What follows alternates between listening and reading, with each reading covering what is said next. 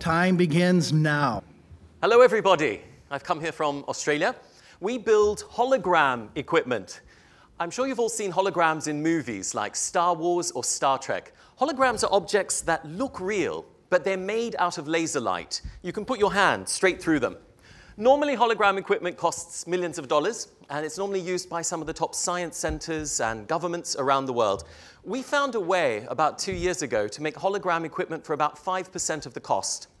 Holograms aren't just a new technology, they're a major revolution. We've all seen in TV and movies a future filled with holograms, and that finally actually is now here. So we're the largest producer of hologram equipment. We produce all sorts of different devices. We produce hologram tables that make whole cities appear 70 centimeters out of light. We build hologram rooms and hologram entertainment where people go in and they go underwater or swim with the dolphins or feed holographic dinosaurs. We've got many different devices.